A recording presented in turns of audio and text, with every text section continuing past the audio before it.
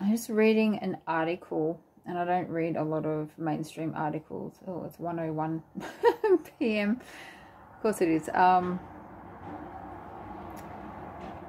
I'm reading an article by Harriet Brewis. It's called Lost Landmass Once Home to 500,000 People Discovered Under the Sea. And it's off the... I'm not going to read the whole thing.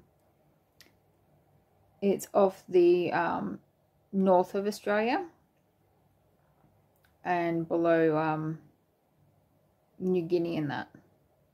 And it says that many large islands off Australia's coast, islands that once formed part of the continental shelf, show signs of occupation before sea levels rose. There's a bit where it describes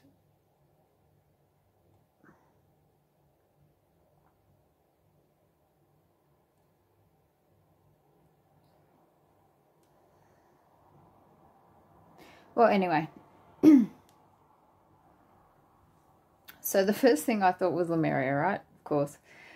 But, you know, wearing this pendant today, I don't always wear it, as you know. It's kind of adding to that. And my memory of Lemuria, which is different lifetimes and quite faded, is of Lemuria being in the south between Australia and New Zealand, maybe a little above New Zealand, but hang on. But they're saying it wasn't just one place. They're saying it was an ideal. So the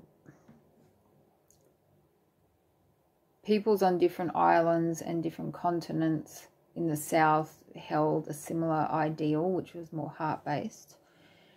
And the Atlanteans, which was in the north, which I remember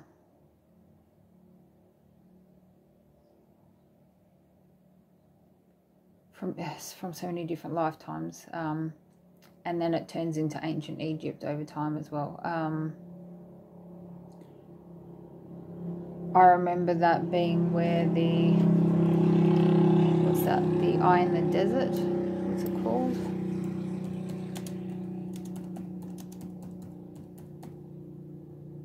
Yeah, in the Sahara.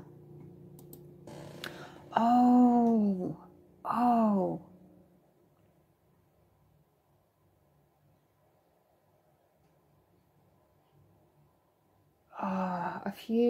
A few weeks ago I had an activation and they said the goddess Sahara awakens. And I figured that the Sahara Desert will green again. Yeah, so the Eye of the Sahara, the Rechat structure.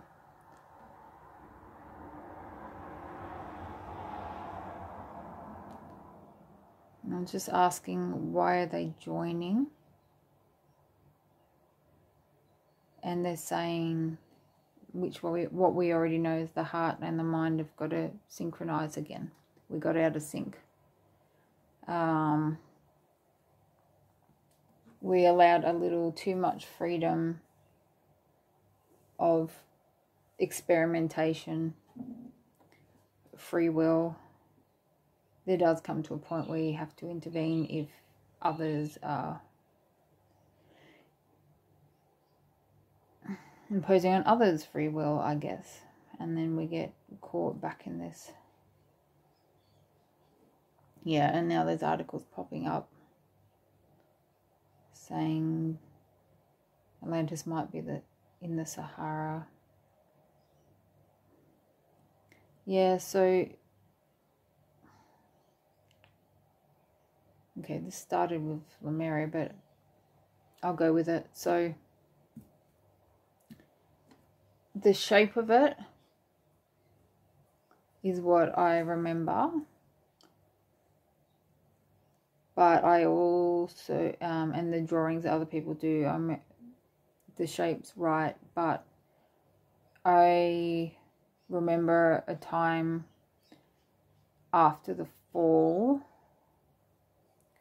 where it had been lost and the people had forgotten, and the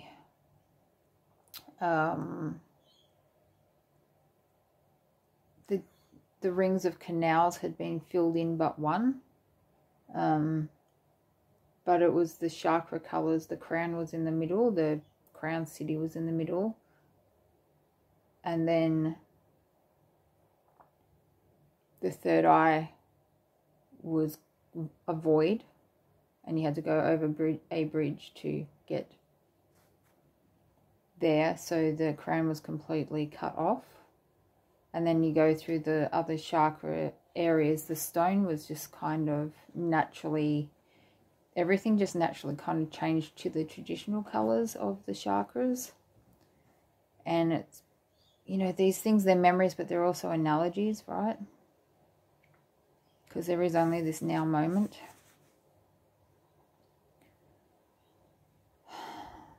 And so the people who tended to gravitate into the different color rings were people living their different lessons,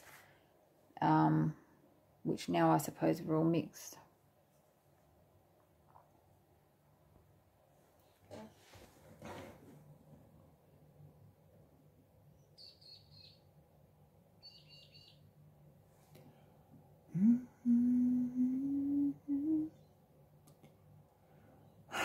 Oh well, it's just something to think about, but you know, and it is the year of the rabbit hole, right? But we have to remember to come back to,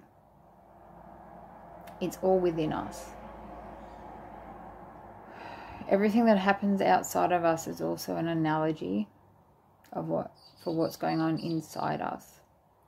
Past lives are an analogy. They are a invitation to heal something that you can heal from the wounds of this life, because we carry it through, or we project it out so it feels a little more distant, so it's easier to digest, maybe because it's a lifetime separated from the one we're in. Either way, it's kind of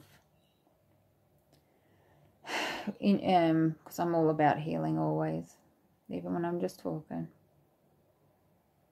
just holding space.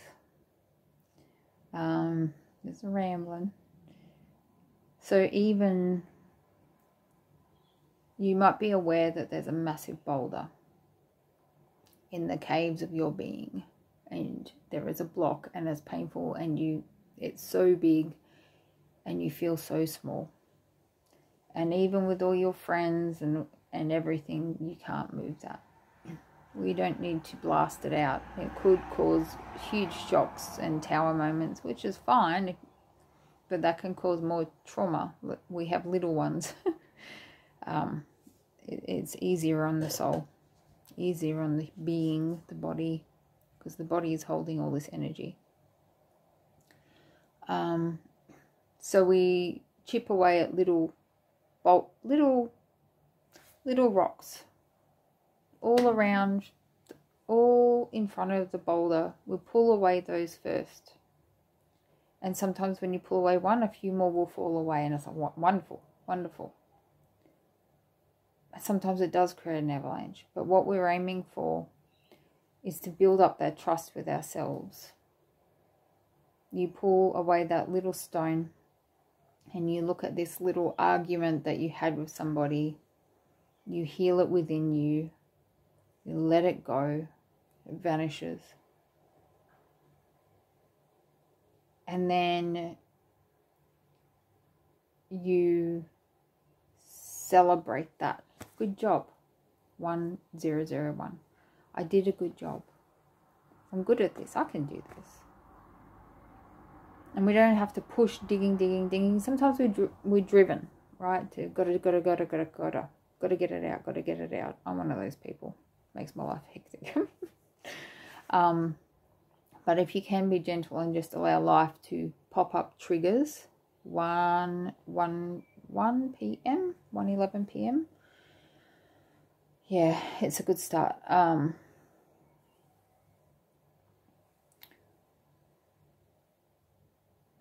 It's cloudy. If we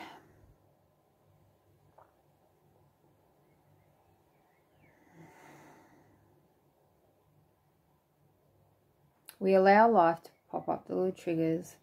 Okay. Thank you, a-hole, for triggering me. Why is this triggering me? This is, if it wasn't in me, it couldn't upset me. Have a look around, have a shuffle inside, dig into it and see what that thing is like. Someone's being an a-hole, but is it the end of the world, right? Why is it bothering me? And you can go into past lives and all that if you want to, but it doesn't need to be. And just see that. Be mindful, but not self-critical. Mindfulness and having a critical mind is not the same as being self-critical, judging yourself harshly. 11:44.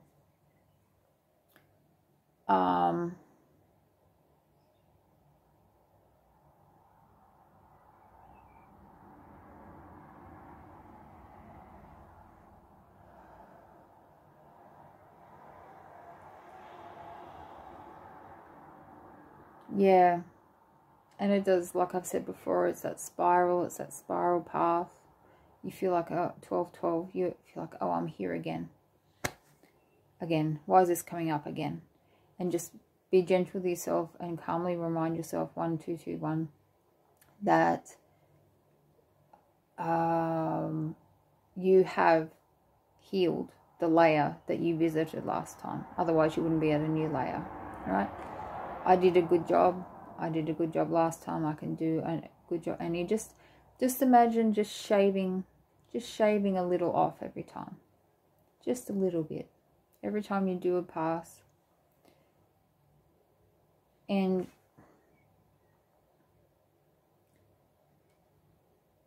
allow your life to gracefully unfurl, is what they're saying.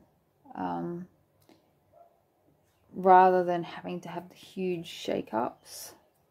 But it is choice. Sometimes our soul does call for a huge shake-up because we've gotten so stagnant.